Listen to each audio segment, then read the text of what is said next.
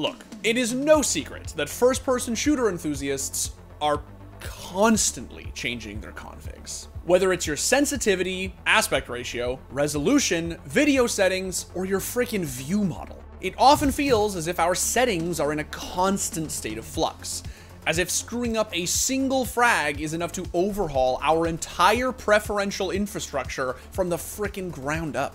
But there is nothing that gets subjected to as many endless tweaks as our crosshairs. Big, small, thick, thin, large gap, tiny gap, dynamic, transparent, outlined, or just an absolute monstrosity. Reticles mark the one aspect of our config where there aren't only an inexhaustible variety of options to choose from, but quite literally too many combinations to count. The question, of course, is, are crosshairs really as cosmetic as we all think they are? Or does changing them as frequently as we do actually hurt us more than help us?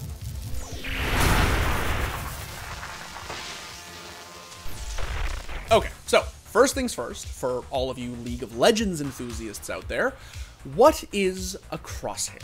A crosshair is the default or custom bespoke reticle that sits dead center in the middle of a player's screen and allows them to, well, aim, direct gunfire, and go clicky clicky boom boom. That's it. Seriously, this one's super straightforward. What may not be so straightforward is why people obsess over them so much. You see, back in the earliest days of FPS, crosshairs were extremely uncommon. Sure, you could stumble upon them in certain arcade games, but when it came to the titles on which the first-person shooter genre was actually built, Wolfenstein 3D, Doom, even GoldenEye, there was nothing. You literally had to intuit where your shots were going to go.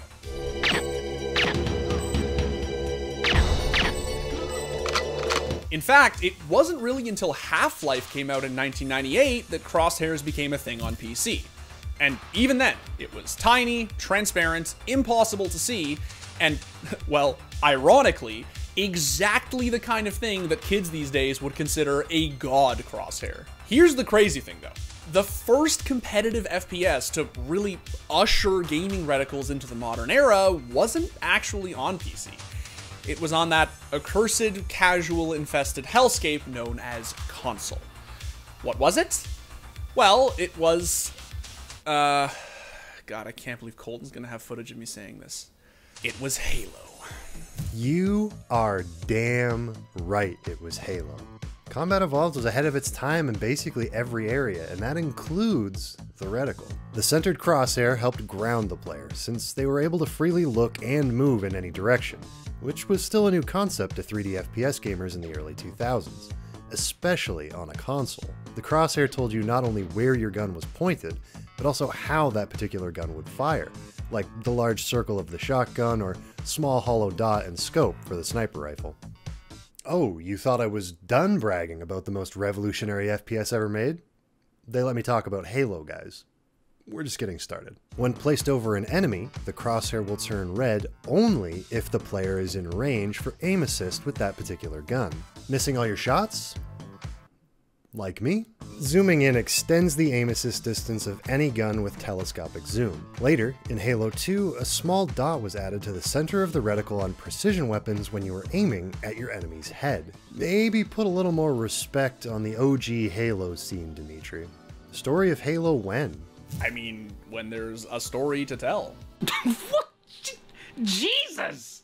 That was brutal. Now, when you think about it, it actually made a ton of sense for Halo to put such an emphasis on having a baller crosshair. The release of Halo was revolutionary from a multiplayer standpoint, inspiring an entire generation of gamers to take up arms against one another in what was undeniably one of the most formative and foundational PvP experiences across the whole of esports. I'll never forget this. I get like a headshot on Zach, and I'm like, sit the down. And there's like applause. And I turn around, and there's a group of people who are watching. Now they get it. The multiplayer was the thing. Oh my God! Of course, pioneering as it was, Halo still offered a fixed, immutable crosshair. You couldn't change it even if you wanted to. It wasn't until the early 2000s began to unfold, and one FPS in particular started offering tools to rework reticles, that it became clear people wanted to. The advent of Counter-Strike both inspired and enabled players to start tinkering with their reticles as obsessively as they do today.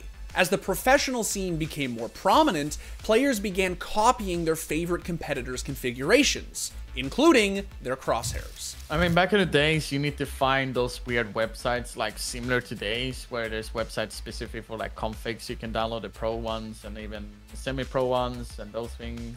And you can also find like different sizes and different colors on it. Of course, things really began to escalate with the release of CSGO, as crosshair customization became even more intricate. From size, to color, to alpha, to outline, to movement and recoil correctives, crosshairs quickly cemented themselves as the most easily scrutinizable component of one's config. The one thing that you could fiddle and fuss with all the time, since, well, it was cosmetic, right? As it turns out, kind of. You see, while the makeup of one's crosshair and the merits thereof may indeed be subjective, the concept is not. In other words, on-screen reticles carry an immense responsibility, and it isn't just to let you pop heads in the most seamless way imaginable. It's to prevent motion sickness. Or, well, technically it's called simulation sickness since you're not actually moving, but yeah, same idea. Here to explain this phenomenon is Dr. Madison Klarkowski, an expert in human-computer interaction who teaches at the University of Saskatchewan. The leading theory on simulation sickness is that it's just the result of sensory conflict. As you said, it's the separation or the incongruence between what you're seeing visually, what you're hearing, and what you're actually experiencing in terms of your inner ear balance, right? In terms of the vestibular system. And having that crosshair in a video game, this provides this nice stable point of reference, kind of a reminder to your senses that no, you're not actually doing all of these things that are being stimulated. You're sitting in your chair, you're sitting on your couch, you're actually grounded in this very real physical place. Now, this is something that game developers have struggled with for years. If any of you are familiar with virtual reality kits, for instance, you'll know that they're likely to make certain users hurl seconds after popping the headset on. I feel like that Polygon journalist douchebag who couldn't complete the goddamn tutorial of Cuphead. Oh, they're kicking my ass. Go. Stealth mode, activate. That said, it's hardly limited to VR. I found a really interesting tidbit, which was that the developers of Mirror's Edge actually conferred with ballerinas about preventing sickness when they're doing pirouettes. And they discussed the concept of spotting, which is keeping your eyes fixated on a stable point of reference. And that's kind of what the crosshair is a replacement for. It's that stable point. Okay, so we can all agree that having a crosshair is important, and now possess more than just a cursory understanding of what function it serves. See what I did there? But the question remains, what makes one reticle better than another?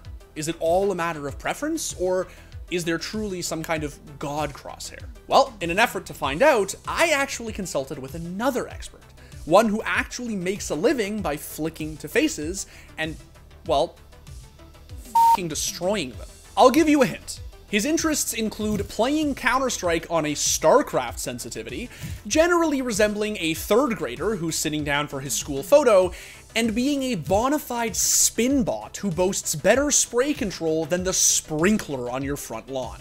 Elige. I asked North American Counter-Strike's resident cutie pie whether he thought there was actually such a thing as a perfect crosshair.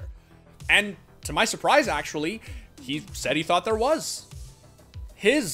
I think that I did find the perfect crosshair, and I actually haven't changed it since I think 2017 or maybe late 2016. It's been years since I've changed this crosshair, and I just think that it's perfect because it's like a color that I can just see on everything, and I like that it's the draw outline 0.5 because it kind of gives me that outline, but it's also not extremely ugly, where if you have the outline thickness at 1. I don't know, I just think that I have the perfect crosshair for that. But that's to be expected, right?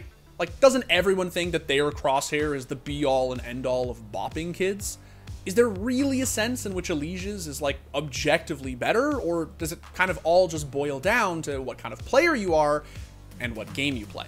In Valorant, for instance, the only other esport in which all of this crosshair talk is really relevant, there's this emerging theory that smaller, more surgical crosshairs are in fact the tech. Why? Well, because you don't spray nearly as often as you do in CSGO, and need to focus on, well, one-taps. You disappoint me. One enemy remaining. What the f***, bro? You cheating? You also don't need to memorize smokes in Valorant, so there's no need to make your crosshair big enough that it helps you execute lineups. And if and when you do decide to start dishing out turbo virgin Sova arrows, you can just make use of your actual user interface.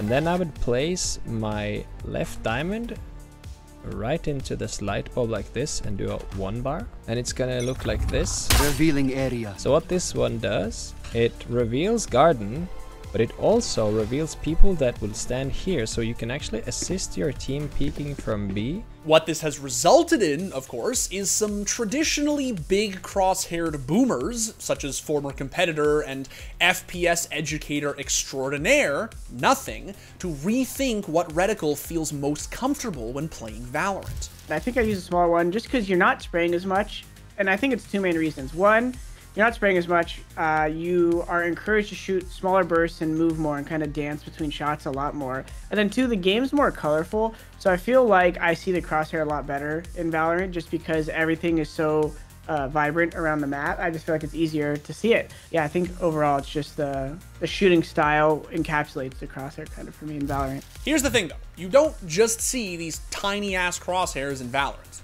Take the homie Rops for instance. Not only is mousesports' star fragger one of the only top-tier professionals to have always kicked it in 16-9, but he consistently runs what is pretty much the tiniest fucking crosshair I have ever seen. The result is a literal speck that has somehow earned him 2 consecutive spots on the HLTV top 10. So how is it that Rops uses this thing to such great effect? Well, according to Dr. Klarkowski, it could be that he's just so well versed in the intricacies of Counter-Strike that he doesn't need any of the other bells or whistles that other reticles bring to the table. So there's a concept in pedagogy. It's called instructional scaffolding. It concerns the gradual shedding of assistance by a teacher. The teacher can be obviously like a human being that is a teacher that's, helping you with the task.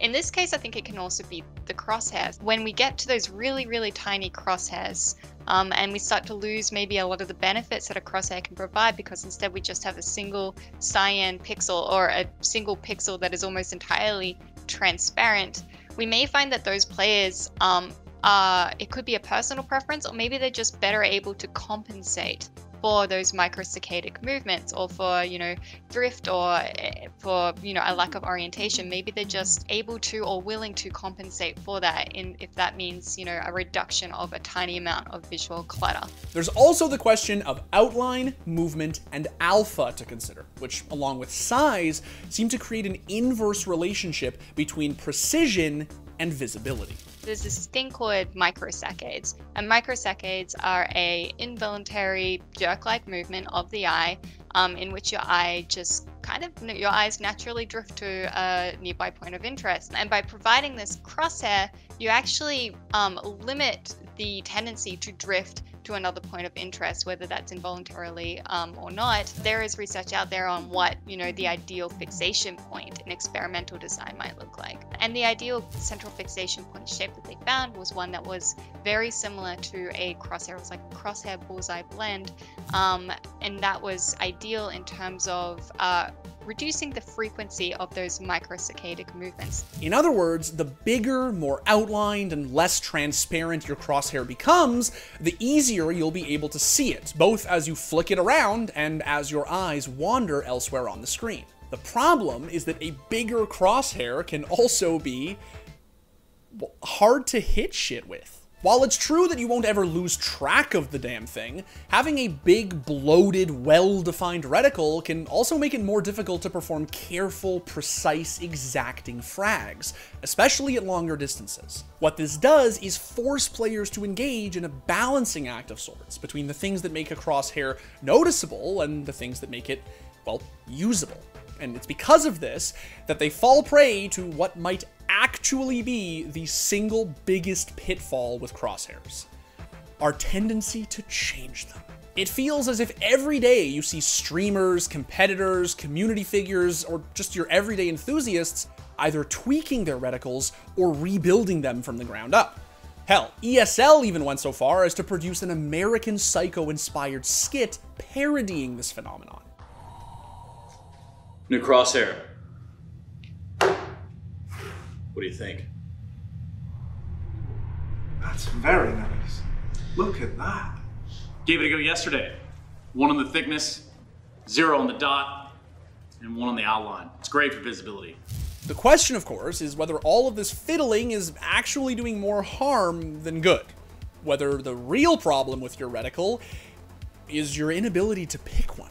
Because at the end of the day, if you're changing something all the time, how can you possibly expect to master it? I've changed my crosshair maybe once over the last 4 years, and it's that's it. I have never changed my settings throughout being pro, and I think it's a very bad idea to change your settings unless you feel like you really need to do it. The reality is that crosshairs have kind of become so widely regarded as inconsequential and nipped and tucked so frequently as a result that they've kind of become the go-to thing to scapegoat whenever a frag goes awry. Because chances are you didn't whiff your shot because you opted for a 0.5 outline instead of no outline at all. Chances are it was you. Something you did. Or better yet, failed to do. I think people only change their crosshair a lot of the times because they think that it's just a crosshair every single time. But I think that around that time when I did decide to use this crosshair, that was a time where it's I'm not changing this anymore. If I ever miss or mess up, it's my fault, and I'm just gonna keep with what I'm at, and it helps me focus a little bit more and focus on what's really important. So if there's one takeaway from all of this crosshair talk, it's this. While it is true in some sense that your reticle is the most cosmetic feature of your config, that doesn't mean it needs to be the most chaotic. Stop fixating on how to improve your crosshair, and instead, start focusing on how to stick with it. Since, at the end of the day, it's the player who makes the crosshair, not the other way around. I knew I had to work in oh, I forgot I'm sitting on a green screen. I can do the Elish photo. Just incredible. I have a version of Dimitri Elish photo now. It's perfect. Sheesh.